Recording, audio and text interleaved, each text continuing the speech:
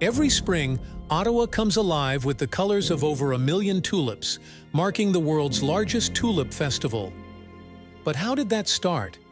In May 1940, as the Second World War raged on, Europe was in chaos, and Germany invaded the Netherlands. Seeking safety, the Dutch royal family fled to Canada, where they found refuge and friendship. While in Ottawa in 1943, the royal family welcomed their third child, Princess Marguerite.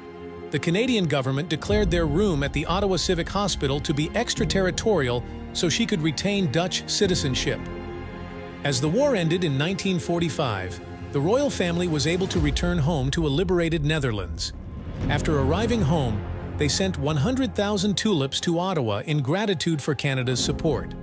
This generous gift of tulip bulbs continued annually, leading to the creation of the Canadian Tulip Festival in 1953. Since then, the festival has grown into something more than just flowers.